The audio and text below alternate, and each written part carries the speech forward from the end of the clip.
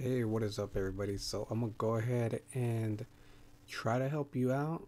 There's currently an issue or an error code 409 500, I believe, where you can't unlink your accounts um, for Call of Duty on Activision, for example, and therefore you can't play, Warzone or on the PC. So I, for example, play on the Xbox. I play Modern Warfare, but I want to play Warzone, this game right here, on PC and keep my progress. So, after researching several, hours and, Reddits and all that, messaging Activision, but they suck, of course, I found a solution that works for me. Hopefully, it works for you. So, let's get started. So, what you're going to want to do is you're going to want to make sure you're logged out from every Activision account that you have currently available. Log out of Battle.net as well. Make sure that if you have a Xbox Companion app, for example, you log out of that too. Your phone as well, basically everything.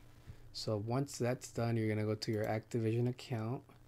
You're gonna go to Profile, Basic Info, and you're gonna want to go ahead and change this email to any other email you have access to, and save it.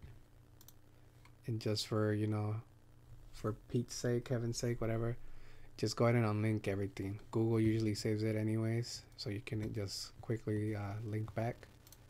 So then you're gonna hop over to your Blizzard account.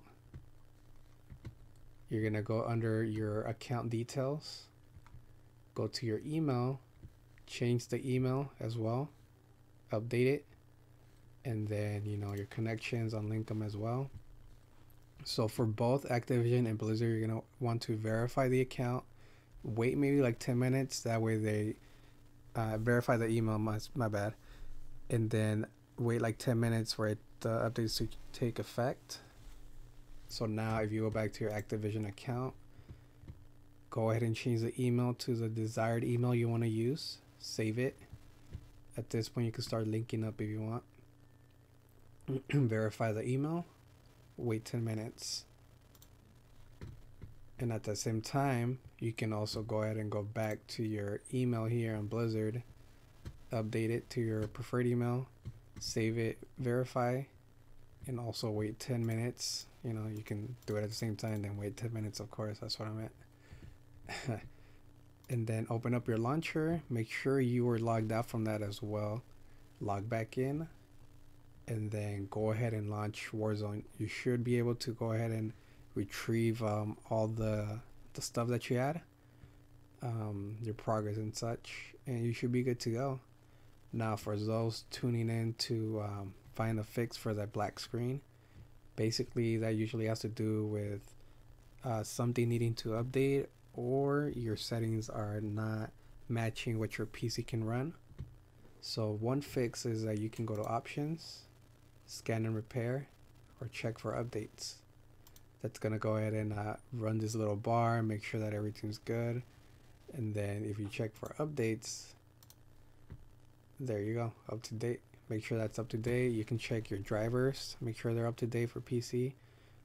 Make sure that your gaming card is up to date or updated. Basically anything you can think of that uses this computer, just update it, and then change your settings as well to match correctly what you're doing, and then you should be able to go ahead and launch and play. And yeah, that's basically it. Your last resort is to uninstall the launcher, uninstall the game, and then redo everything. Don't factory reset your computer, you don't want to do that.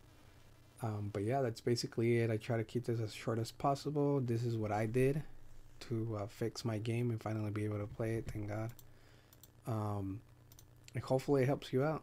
Yeah, hopefully you enjoyed. Like and subscribe.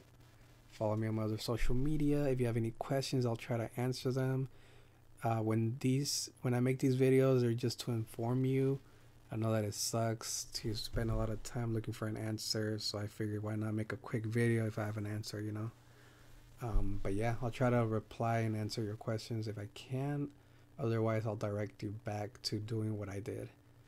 But yeah, that's basically it. If you have any further tips for people in the comment section, just go ahead and post them. Yeah, thanks for watching. Later.